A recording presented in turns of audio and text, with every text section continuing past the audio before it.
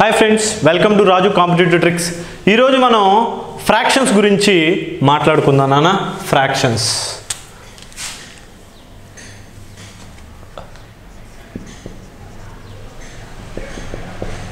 Fractions గురించి మాట్లాడుకుందాం. ఫ్రాక్షన్స్లో నాన్న డిఫరెంట్ టైప్స్ ఆఫ్ ఫ్రాక్షన్స్ ఉంటాయి. మామూలుగా చెప్తున్నాను నాన్న, అందరికీ తెలియాలి, బేస్ నుంచి తెలియాలి కాబట్టి చెప్తున్నాను. First one like fractions. ఏ ఫ్రాక్షన్స్ కన్నా లైక్ ఫ్రాక్షన్స్. సెకండ్ వన్ వచ్చేసరికి అన్లైక్ ఫ్రాక్షన్స్. థర్డ్ వన్ వచ్చేసరికి నాన్న యూనిట్ ఫ్రాక్షన్స్. ఏ ఫ్రాక్షన్స్ నాన్న? Unit fractions. నెక్స్ట్ వన్ వచ్చేసరికి proper fraction. Next one proper fraction. Next one వచ్చేసరికి అన్ప్రాపర్ ఫ్రాక్షన్. నెక్స్ట్ వన్ వచ్చేసరికి కన్నా mixed fraction. Like fraction, unlike fraction, unit fraction, proper fraction, అన్ప్రాపర్ fraction, mixed fraction.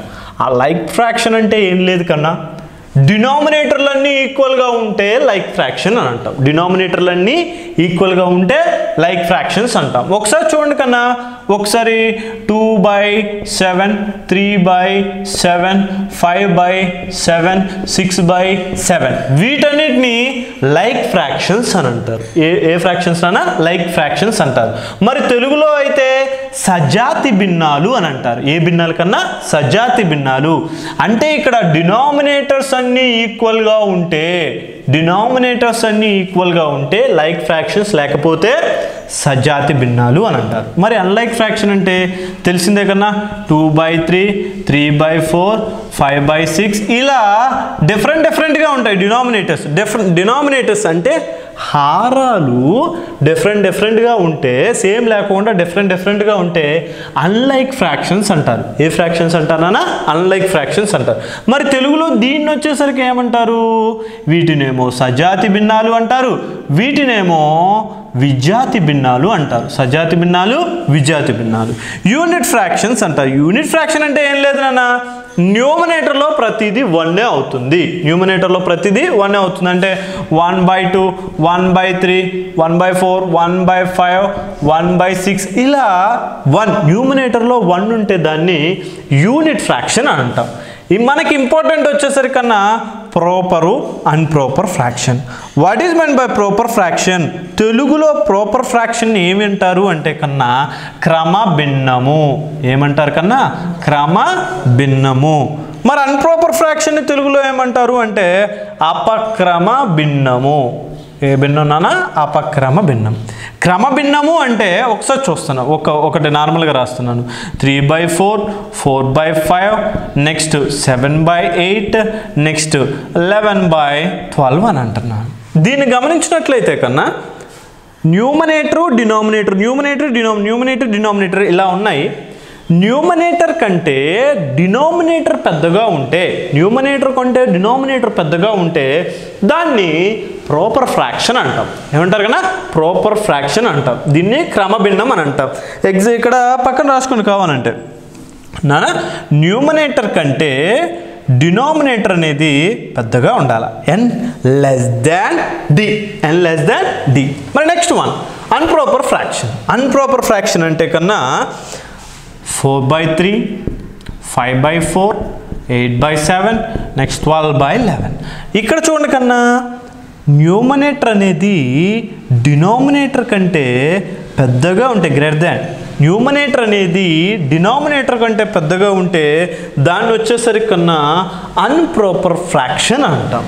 ఏ fraction అంటారన్నా? అన్ప్రాపర్ fraction. తెలుగులో అయితే అపక్రమ భిన్నం. క్రమభిన్నం అంటేనేమో numerator కంటే denominator, లవం కంటే హారం ఎక్కువగా ఉండాలా. ఓకే కన్నా? మరి అపక్రమ భిన్నంలో అయితే హారం కంటే లవం ఎక్కువగా ఉండాలి. ఓకేనా? ఇవి ప్రాపరు, అన్ప్రాపర్ ఫ్రాక్షన్. మరి మిక్స్డ్ ఫ్రాక్షన్ ఎనీ నెంబర్, ఒక నెంబర్ ప్లస్ ప్రాపర్ ఫ్రాక్షన్. నాన్న ఎగ్జాంపుల్ 2, 3/4 అని అంటారు. 2, 3/4. ఓకేనా? దీన్ని మిక్స్డ్ ఫ్రాక్షన్ అంటాం. 5, 4/5, నెక్స్ట్ 6, 1/7. ఓకే, ఇలాంటి వాటన్నిటిని మిక్స్డ్ ఫ్రాక్షన్స్ అని అంటారు. మామూలుగా మామూలు లెవెల్లో డిఎస్సి లెవెల్లో కానీ ఇంకో లెవెల్లో కానీ ఇలా ఫ్రాక్షన్స్ కొన్ని ఇచ్చేసి కన్నా వాటిల్లో పెద్దదేది చిన్నదేది అసెండింగ్ ఆర్డర్ డిసెండింగ్ ఆర్డర్లో రాయమంటున్నాడు కన్నా దాని గురించి ఇప్పుడు మనం నేర్చుకుందాం. ఓకే, ఒక 4 ప్రాబ్లమ్స్ మాత్రమే చెప్తాను. 4 ప్రాబ్లమ్స్ 400తో ఈక్వల్. మీరు ఎన్ని ప్రాబ్లమ్స్ అయినా చేసుకోండి, కాన్సెప్ట్ అదే చివరి దాకా. ఓకేనా? ఒక్కసారి చూద్దాం కన్నా మామూలుగా చిన్న చిన్న క్వశ్చన్స్ ఇస్తే చేస్తాము సింపుల్గా. 2/3, 3/4 అండ్ 7/8, 9/11 అంటున్నాం. దీంట్లో ఏ ఫ్రాక్షన్ అసలు ముందు ఇవన్నీ ఏ ఫ్రాక్షన్స్ ఇవన్నీ వచ్చేసరికి ప్రాపర్ ఫ్రాక్షన్స్ కన్నా ఇవన్నీ వచ్చేసరికి ప్రాపర్ ఫ్రాక్షన్స్. వీటిల్లో పెద్దదేది చిన్నదేది అంటాడు, లేకపోతే అసెండింగ్ ఆర్డర్ డిసెండింగ్ ఆర్డర్లో రాయండి అని అంటాడు. ఓకేనా? దీంట్లో అసలు పెద్దదేది చిన్నదేది అంటే ఒక్కొక్కళ్ళు ఒక్కొక్క మెథడ్ చేస్తారు కన్నా ఒక్కొక్కళ్ళు ఒక్కొక్క మెథడ్ చేస్తారు. ఏం మెథడు? నార్మల్గా సింగిల్ డిజిట్లు కాబట్టి 90, 20, 30, 70 అని వేసుకుంటున్నాను. 90, 20, 30, 70 అంటే ప్రతిదాన్ని 10తో మల్టిప్లై చేస్తున్నాను కన్నా. 11, 90లో ఎన్ని టైమ్స్ క్యాన్సిల్ అవుతుంది కన్నా? 8 టైమ్స్ క్యాన్సిల్ అవుతుంది. పాయింట్ తర్వాత సంగతి, పాయింట్ అలానే ఉంచండి కన్నా. 3, 20లో మ్యాక్సిమం ఎన్నిసార్లు cancel అవుతుందన్నా? 6 times cancel, అప్రాక్సిమేట్లీగా 6 times cancel అవుతుంది. మరి 4, 30లో ఎన్ని టైమ్స్ క్యాన్సిల్ అవుతుంది కన్నా? 7 టైమ్స్ క్యాన్సిల్ అవుతుంది. ఎన్ని టైమ్స్ అమ్మా? 7 టైమ్స్ క్యాన్సిల్ అవుతుంది. మరి నెక్స్ట్ 1, 8, 70లో ఎన్ని టైమ్స్ క్యాన్సిల్ అవుతుంది కన్నా? 8 అనేది 70లో 8 7s are 56, 8 8s are 64 అంటే 8 టైమ్స్ క్యాన్సిల్ అవుతుంది కన్నా. 8 టైమ్స్. మరి ఇక్కడ మనకి 2 8లు వచ్చాయి. మరి దీంట్లో ఏది పెద్దది మనకు తెలియదు. ఇక్కడ మనం అప్రాక్సిమేట్లీ వాల్యూ తీసుకున్నాం 8, 88 అంటే ఇక్కడ 20 మిగులుతుంది నాన్న 8.1. ఓకే, 8.1. ఇక్కడ కూడా మనం అప్రాక్సిమేట్లీ వాల్యూ తీసుకున్నాం 64 పోతే ఇంకా 60 ఉంటుంది కన్నా. 60లో 8 అనేది మ్యాక్సిమం 7 టైమ్స్ క్యాన్సిల్ అవుతుంది అంటే 8.7 అండ్ 8.1. ఫస్ట్ది, తర్వాత 8.1, తర్వాత 7, తర్వాత 6.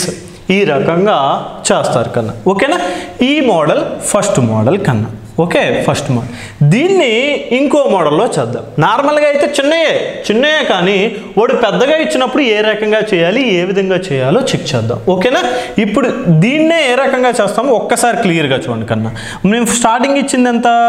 9/11, తర్వాత 2/3, తర్వాత 3/4, తర్వాత నెక్స్ట్ వన్ కన్నా 7/8. వీటిల్లో ఏది పెద్దదే ఏది చిన్నదో కనుక్కోవాలి అన్న.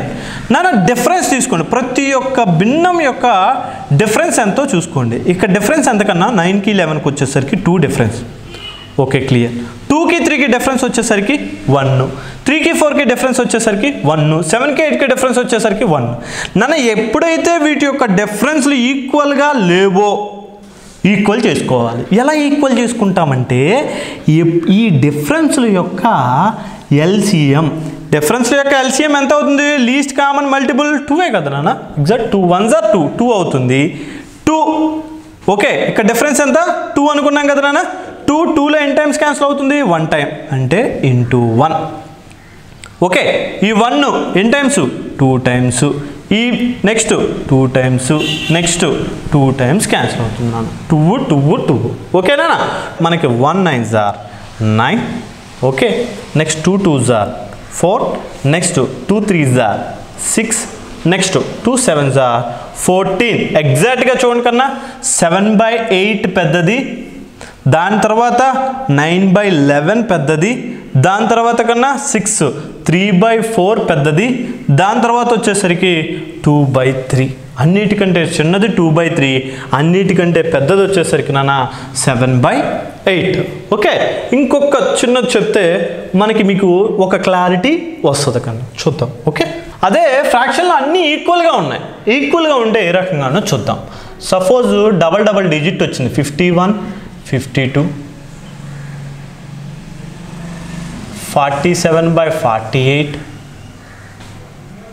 33/34, 33/34, 70 1/72. వీటిలో పెద్ద ఫ్రాక్షన్ ఏది చిన్న ఫ్రాక్షన్ ఏది అని అంటున్నాడు. వీటిలో పెద్ద ఫ్రాక్షన్ ఏది చిన్న ఫ్రాక్షన్ ఏది అని అంటున్నాను నేను. ఇక్కడ ఈ రెండింటి మధ్య డిఫరెన్స్ ఎంతకన్నా, ఈ రెండింటి మధ్య డిఫరెన్స్ వచ్చేసరికి 1, ఈ రెండింటి మధ్య డిఫరెన్స్ 1, ఈ రెండింటి మధ్య డిఫరెన్స్ ఎంతకన్నా 1, ఈ రెండింటి మధ్య డిఫరెన్స్ ఎంతకన్నా 1. అంటే ఇక్కడ డిఫరెన్స్లన్నీ ఈక్వల్గా ఉన్నాయి. డిఫరెన్స్ ఎప్పుడైతే ఈక్వల్గా ఉంటాయో మనకి న్యూమరేటర్లో ఏ వాల్యూస్లో హైయెస్ట్గా ఉంటుందో అది పెద్దది, ఏ వాల్యూ చిన్నగా ఉంటుందో అది చిన్నది కన్నా. వీటిలో ఏది పెద్దది 71 అనేది పెద్దది కాబట్టి 71/72 అనేది పెద్దది కన్నా.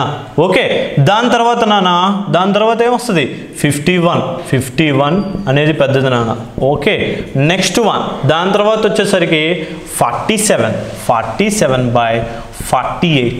నెక్స్ట్ వన్ అన్నిటికంటే చిన్నది వచ్చేసరికి 33/34. ఓకే కన్నా, ఒక క్లారిటీ వచ్చింది కదా. నెక్స్ట్ చూడండి, సేమ్ ఇలాంటిదే ఇంకొకటి చేద్దాం. ఇంకొకటి చేస్తే మనకు ఒక ఇది వచ్చేస్తున్నానా 11/13. నెక్స్ట్ 14/15. నెక్స్ట్ కన్నా 5/7. నెక్స్ట్ 18/19 వద్దు, 27 కూడా 29 ఎక్కువైపోతుంది నాన్న. చూద్దాం, ఏం కాదు, ఎక్కువైపోయినా ఏం కాదు. 18/29 నాన్న. ఇక్కడ యాక్చువల్గా డిఫరెన్స్ ఎంత వచ్చేసరికి 2 నాన్న. మరి ఇక్కడ డిఫరెన్స్ 1, ఇక్కడ డిఫరెన్స్ 2, ఇక్కడ రాస్తున్నాను నాన్న 2, ఇక్కడ రాస్తున్నాను 1, ఇక్కడ డిఫరెన్స్ వచ్చేసరికి 2 నాన్న. ఇక్కడ డిఫరెన్స్ వచ్చేసరికి ఎంత వస్తుంది కన్నా 11 అవుతుంది కన్నా. ఎంత నాన్న డిఫరెన్స్ వచ్చేసరికి 11 అయింది. ఎంతకన్నా 11 డిఫరెన్స్. ఓకే, ఇప్పుడు 2, 1, 2, 11 ఇవన్నీ ఈక్వల్గా ఉన్నాయా? లేవు. ఈక్వల్గా లేవు కాబట్టి వీటి యొక్క ఎల్సిఎం చాప్టర్ చెప్పేటప్పుడు క్లారిటీగా ఎల్సిఎం ఏ విధంగా కనుక్కోవాలో చెప్తాను కన్నా. ఓకే, ఇప్పుడు వీటిలో కామన్గా వెళ్ళేది ఏంటంటే నాన్న, అంటే లీస్ట్ కామన్ మల్టిపుల్ అంటున్నా 2 × 1 2. ఓకే, ఈ 2 2లో ఒక 2 క్యాన్సిల్ అయినా 2 11 ఎంత 22. ఎల్సిఎం వచ్చేసరికి 22 అయింది నాన్న. ఇప్పుడు ఎల్సిఎం ఇక్కడ ఎంత నాన్న, ఎల్సిఎం ఎంత వచ్చింది 22 వచ్చింది. 22 అంటే 22లో ఎన్ని టైమ్స్ క్యాన్సిల్ అవుతుంది 11 టైమ్స్ క్యాన్సిల్ అవుతుంది. 1 22లో 22 టైమ్స్ క్యాన్సిల్ అవుతుంది. 2 22లో 11 టైమ్స్ క్యాన్సిల్ అవుతుంది. 11 22లో 2 టైమ్స్ క్యాన్సిల్ అవుతుంది కన్నా. ఎగ్జాక్ట్గా క్లియర్గా చూడన్నాను. 11 × 11 121. Okay, next highest maximum 14 × 22. 14 × 22 అంటే ఎన్ని టైమ్స్ క్యాన్సిల్ అవుతుందన్నా మామూలుగా 14 × 22 నానా. 14 2s ఎంత వస్తుంది 280. ఓకే, 4 22s 88 అంటే 368 వస్తుంది కన్నా. 368. నెక్స్ట్ 5 2లో 11 టైమ్స్, 22 అని 11 టైమ్స్ కదా. 5 × 11 50 ఎంత వస్తుందా 55 వస్తుంది. ఓకే, నెక్స్ట్ మరి 11 22లో 2 టైమ్స్ కాబట్టి 18 2s వచ్చేసరికి ఎంత వస్తుంది కన్నా 36. 18 2s 36. హైయెస్ట్ ఏంటి 368 మీన్స్ మనకి పెద్దది వచ్చేసరికి నాన్న 14/15, చిన్నది వచ్చేసరికి కన్నా 36 18/29.